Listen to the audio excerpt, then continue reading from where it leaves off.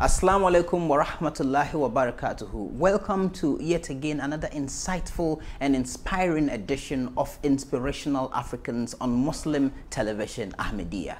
As usual, today we have a great personality to talk to, a man who has left a great legacy and has influenced humanity greatly with his intellectual endeavors. Let's find out who our personality for today is. Featuring today on Inspirational Africans is one of Africa's and world-renowned scientists with specialty in mathematics, nuclear physics and informatics, and he is Professor Francis Ampenyi Allotey. Born in 1932 at Sorbonne with the interest of becoming one of the world's famous scientists, Professor Allotey was an outstanding student who had the privilege of being the first to be enrolled as a pioneering student of the Ghana National College School at Cape Coast and later proceeded to Great Britain for further studies. He returned in 1960 to Ghana and became a lecturer at the Kwame Nkrumah University of Science and Technology and subsequently became the founder and first director of the Computer Center, as he was the first to introduce computer education in Ghana and finally became the Pro-Vice Chancellor of the university in 1978. He became a world authority and an instant fame with his work on soft X-ray spectroscopy, which established the principle widely known as the Allotey formalism, for which he received the Prince Philip Gold Medal Award in 1973. As a world-renowned scientist, Professor Francis Allotey has held many positions as the chairman of the Ghana Atomic Energy Commission, chairman, Council for Scientific and Industrial Research, chairman of the Management Board, Soil Research Institute, chairman, Ghana Technical Committee on Nuclear Energy, vice president, Ghana Academy of Arts and Sciences, president, Ghana Institute of Physics, national vice president, Ghana Science Association, president, Mathematical Association of Ghana, vice chairman of the Science and Technology sector, National Development Commission consultant, National Committee of Curriculum Development, founder and national coordinator, Ghana Energy Research Group, president, Ghana Institute of Physics, and member, National Energy Commission, just to mention a few. He has been a consultant to several international institutions, including United Nations Organization, United Nations Educational, Scientific and Cultural Organization, UNESCO, International Atomic Energy Agency, Intergovernmental Bureau for Information, and United Nations Industrial and Development Organization. He has also visited many nuclear installations in Russia, Poland, East Germany, Iraq, USA, India, West Germany, United Kingdom, Sweden, Yugoslavia, etc., etc. He is currently the founder and president of the African Institute of Mathematical Sciences in Ghana, a center of excellence to train African students. Please stay tuned and be inspired. Welcome back. Professor Francis Allotey, welcome to the program. Thank you very much. It's a great privilege to have you with us today, and thank you very much for honoring our request for an interview. It's also a pleasure to participate in this series of documentary about people. Thank you very much. I'm great that you have included me in your series. Absolutely. Of course, we couldn't have not included you. I mean, reading through your life work, I've realized that you've achieved so much and contributed so much to humanity. I'm not sure we can cover everything. But let me ask in your own words, what would you consider as your greatest achievement? My greatest achievement is the work I did on electron hole scatter resonance, which other people call it Allotey formalism and so forth. Allotey formalism. So this is what people knows like that, but I will go through the years.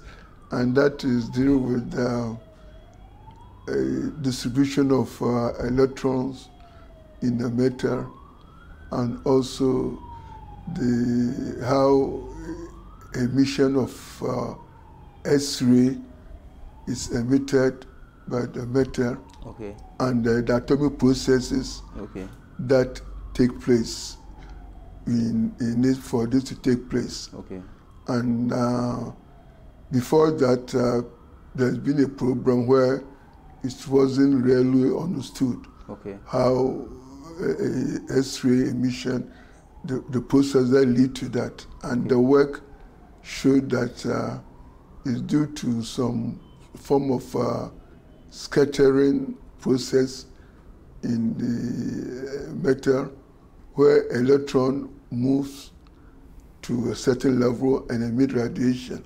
How is that knowledge that you're able to develop, how is it applied today? What do people use your findings for? This applied to understand the process of distribution of electrons, which can be in the metal.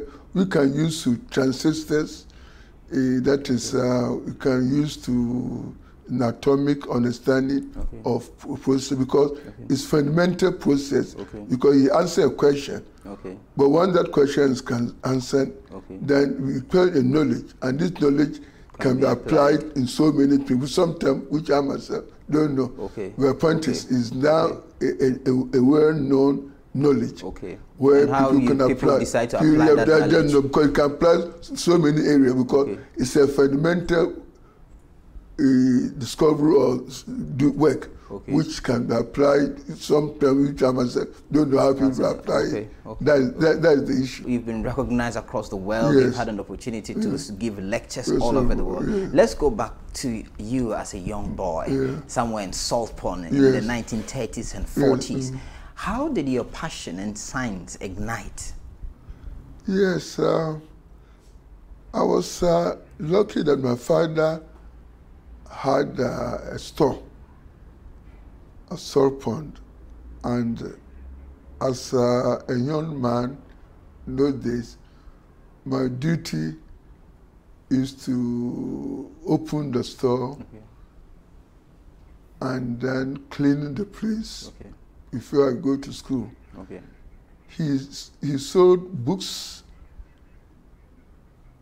textbooks, some fictions and other things, and also musical instrument.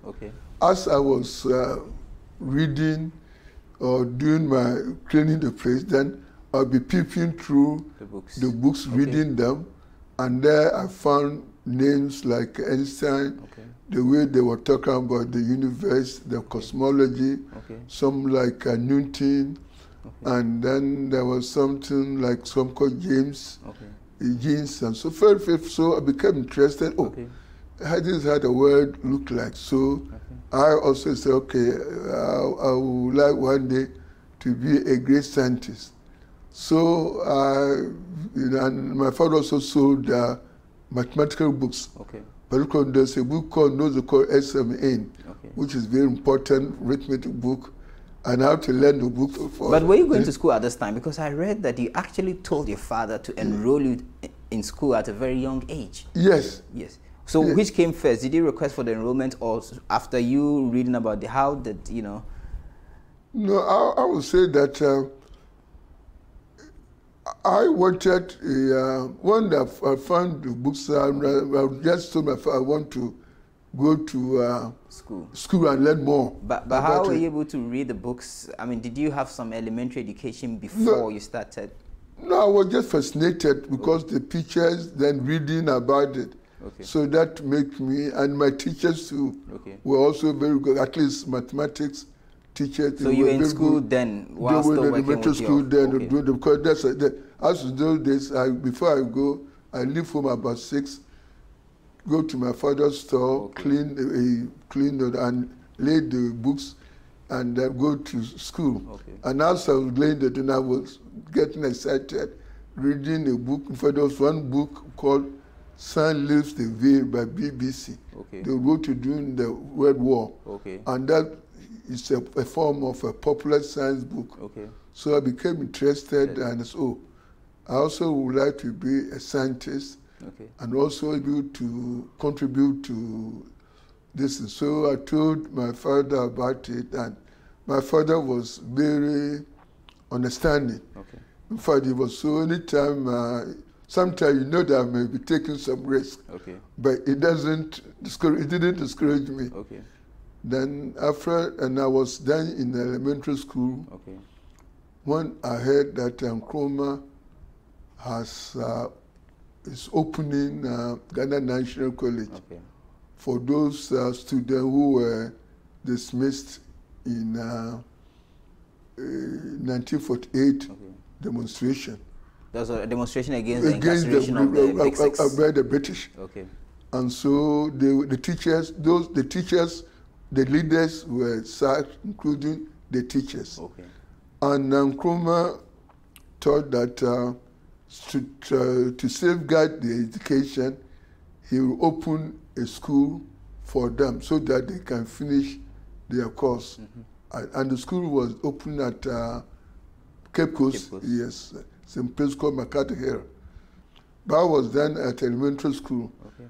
But I just told my father that I also want to go and join the school. What was it about the school that instantly fascinated you? You could have finished elementary, go to fancy. Yes, from those days you are definitely right. Yeah. I could have gone to, my father wanted me to go to St. Augustine at that time. But somehow I became fascinated. Okay. And then the idea of the Nkrumah school, Dr. Nkrumah was then living in Sorpon. Okay. There's the people doing Nkrumah during the time his office. Yeah. That's when he was secretary of the UGC. UGC. Okay. His office was Sorpon. Okay. So people talk about him and so forth. So I decided to go to Cape and find where the new school is. Okay. So I mean, let me just not to take you back. This was around the time that there was the independence movement. Independence movement was coming. As a young man, what was the feeling like in Gold Coast as at then? I could see the excitement of this Dankwa coming, Park Grand coming. I mean, big people coming, and then Nkrumah himself coming with his show. But so that really motivated me that I also have to be a great man, and how to go through the field of science.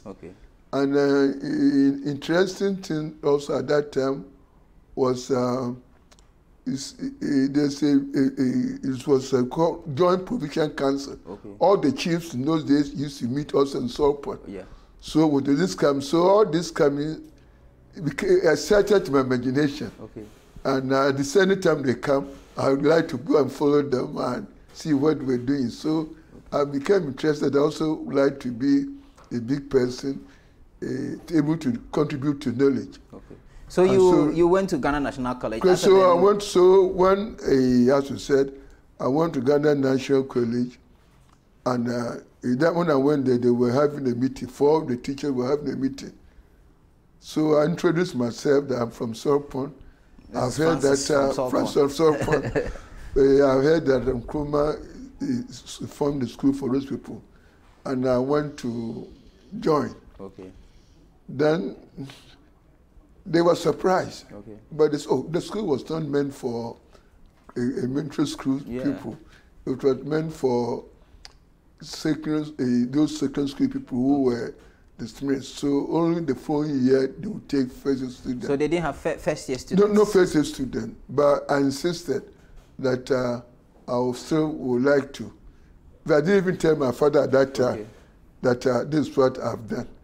So you were the only one person? Only one person. So it's very interesting. Only one person. Sometimes I would join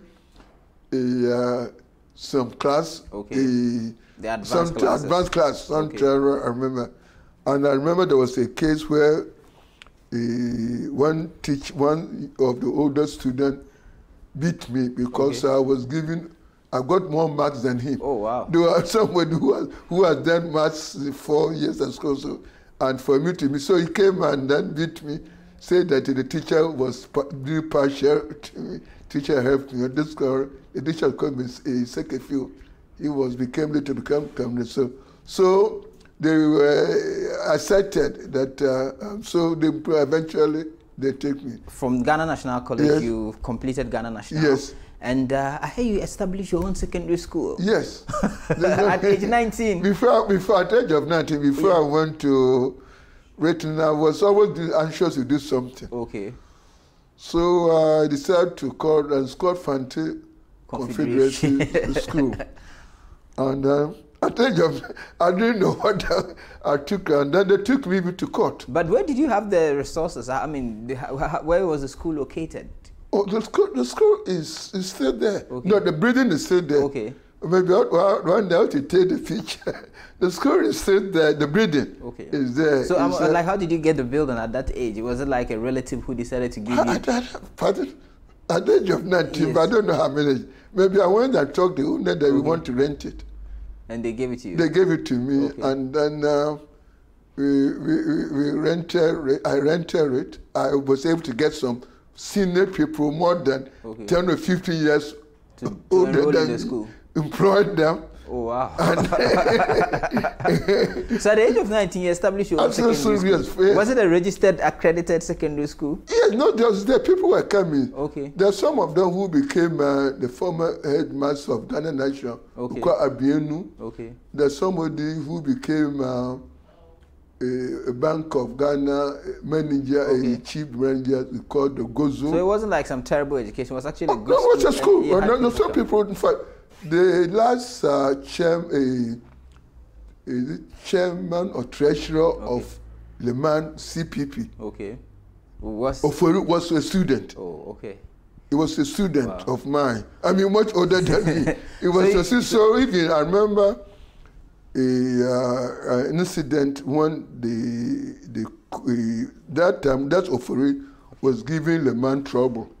Because they were making agitation. So I took Ofori to school and apologized to Le Mans for troubling him about this treasure. And then he went and then went to the castle. I took him there and went to apologize that he was giving him trouble and so forth. Then within a week or so, then the coup came in. So after so you finished Ghana National, you established your own secondary school. Yes.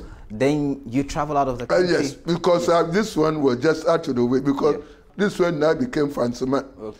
Because that time there was no Fansima. For this was only school in South Point area. This is the school for me.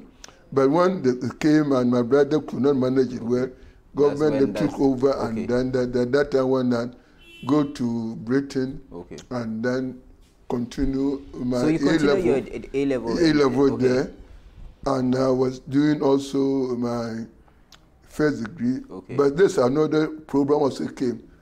At the first degree, I didn't finish it also. Yes. And I just went. You jumped from your first degree. I didn't finish it even. You didn't finish your first. You enrolled for your first degree, but you didn't complete. You complete it. I said I went to the. But you jumped straight to your masters. I went to the Imperial College, the head of my department, that I've done enough mathematics, so I don't want to waste my time completing. So he got some professors from to come and join him, and they gave him test exam for Blackboard, go to Blackboard to solve some problems. You know that I solved those problems, was okay. You can be admitted to do the master's with that PhD, with that first degree. Which had happened in the university before. Which had never happened in the university. What happened before. So the better person, I don't know how they were able to. How at that time I was able to convince them that, but they took me the first time. You were incredibly proactive. You were incredibly confident. Yes, at that age, what inspired such confidence? You know what? Like a student who is doing his first degree just walks up to his professor. I'm tired. I think I'm beyond the stage. Take me into the masters. I don't know.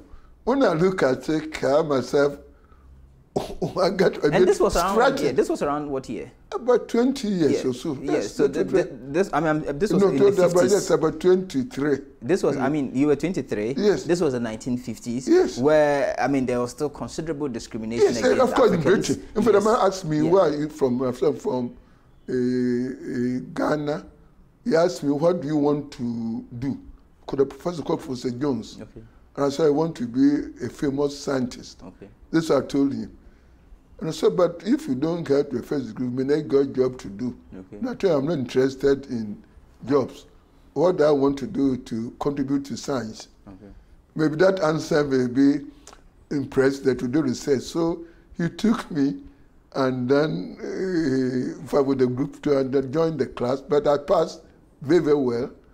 And when I passed well, then they took me to Ghana for about 2 years to teach. That's incredible. So here you are, a young Ghanaian scientist. You've come out with this great formula that the scientific world has, embraced. How was the feeling for you, like around that time, and when you were riding high on your academic laurels? I traveled a lot. Now I travel all everywhere, conferences, going How there. many countries have you been to? Pardon? Can you count the number of countries you've been to? I've been to almost all the continents. Wow. I've been to Australia. Okay. If you have organized a workshop, a conference in Australia, Okay. I've been to America. I've been to Brazil. I've been to Argentina. I'm sure too numerous. All for Europe, I would say that about 3/4 of countries in Europe, I've been there, from Germany. In fact, Germany to Italy. In fact, I'm still a professor in Italy. Okay. I've been to Britain. I've been to Paris, to Marseille. So you're now a great. So I've been so many countries. Every few countries I've never been to. Sweden, in fact, I'm still also a professor in Sweden. Okay. So you're going around the world. Yes. As at that time. So you came back to Ghana? Yes, I decided to come back. Okay. But I was given opportunity. Okay. I don't even to work in the Bell Lab or the Prince, but I thought it's better to come to Ghana. Okay. And I don't regret it at all. Okay. Just around the time of the coup d'etat, did you come before? Yes, from Nkrumah. The Nkrumah coup was February. Yeah, February 66. And I came in August. So you came back in the 66. Since yes. then, you've been pretty much based in Ghana. Ghana, by travel. By travel about 2 or 3. I just returned from Europe 2 weeks ago. Okay. I'll be going to Taiwan real soon. So you've been part of a lot of international organizations in the UN to advise on nuclear science. In Ghana here, you have helped a lot with atomic energy. And so for you and for all the contributions that, I mean, you've seen the world evolve. Yes. You know, in your field for years now. We are in the computer technology. Where do you think science is going from here in terms of your field, atomic? Oh yes. Yeah. Energy. Science is moving very fast. For there is so much. When I started, this internet wasn't there. Absolutely. I remember when in fact, another thing I did, people don't understand it. Yeah. I always like doing things. Okay. When I see a problem, I don't complain. I find solution. When I came from Princeton, I found that there was no course in the computer in the university. University don't give. Computer was not it wasn't a course taught at the university. Yeah. Wasn't taught at the university. It wasn't known. Just you go and buy IBM machine, and the IBM people will give you 1 or 2 weeks training course, and that was the end. But I said no, this is wrong. Let us prepare a proper computer science program. Anytime they say I found something need, I don't want to be told. I myself find my way. Absolutely. And then get it done. So, Prof, let me just talk about your family life. You're married with children? Yes. Yes. And, yes, I have 4 children, 2 girls and 2 boys. Okay, evenly distributed. Yes, thank you. Have any of them taken an interest to your field? No. They're all accountancy. Okay. Then well, that's maths. Maths, and computer. Also the same maths. Yeah. Then another law, another one is the 2 years and 2 finance and this. Okay. So at least the Allotey gene is still thank you. Absolutely. Well, Prof, it's wonderful. So I just want to ask you, in all of this experience, what role has faith played in your life over the years? Yes, I think when I look at it, I myself get frightened how I was able to do what I'm able to do. Because sometimes when how can I go to a professor and tell him that I don't want to, from Africa, go to Imperial College, one of the top university in Britain, they tell the professor that I don't want to go and do. I found how was that I've done enough that I want to do PhD, a master with that. I find it very strange. Why also I went to Ghana National to find a teacher that, I haven't finished my common entrance, but still, you should take me. And I don't know how, when I look at it, I don't understand how, so it could be faith. I know that you also have a very good relationship with one of the revered scientists within the Ahmadi community, Professor Abdul Salam, the very decorated physicist. Can you tell us a bit more about that relationship? Professor Salam was he was my teacher at Imperial College. In fact, he taught me much of the atomic physics and then and mathematics at Imperial College. And he was then the head of applied mathematics section. Then when apparently his uncle was one of the early missionary in Ghana. So he became very much interested in me. So when I left that at Imperial College, when I went to Princeton and finished, the minute he invited me, that 1967, that he has founded an institute in Trieste, Italy, and he wanted me to be a professor there. And I've been professor in that institute up to now. I'm just from the even a member office of the Academic Board or the Board of Trustees. He became more or less like a friend. Now became much older than me. He became my friend, and then. Well, I'm sure that Professor Pardon? I said I'm sure he's very proud of that. Yes, we're very proud of him. In fact, he was among his close there. So I mean, in fact, I've been going there for the past 50 years without break. Without break. Well, every day I go 2 or 3 times a year to go and lecture there and so forth. The center. In fact, only last week, 2 weeks ago, 3 months ago, I was in Singapore. They made a memorial thing about him, a memorial for his 90th birthday. So I was invited, I was only African, invited there to go and talk about him as a teacher, as a friend, and this thing. He used me to do science in Africa. So among the science people, his idea of getting science over the world, I'm the one, the pillar for the African one. Continent. So I'm the one he sent to do everything that he wants any African scientist to represent him. I'm the one that goes and so forth. I know the family, the wife. A good thing about Salam is my late wife. The wife also was inviting my wife to their house every Friday. After Friday prayers, he take my wife for tea and so forth. So I became my very good friend of Salam. The Ahmadi community is also very proud of so how he has held up his legacy. And also another thing that I have an uncle, my father uncle, who also was one of the early Ahmadiyya people in Cape Coast, Abura area. Abura, who founded it in the early 1930s or so. So I have some some connection there. So I have some Ahmadiyya in their family. Prof, at the beginning of this program, I said that this program is not enough to talk about all the things you've done. I was reading through all the organizations that you belong to, all the contributions, and I was asking myself, how is it possible for one man in his lifetime to play so many parts and give so much back to humanity? It's a wonderful privilege to have spoken to you.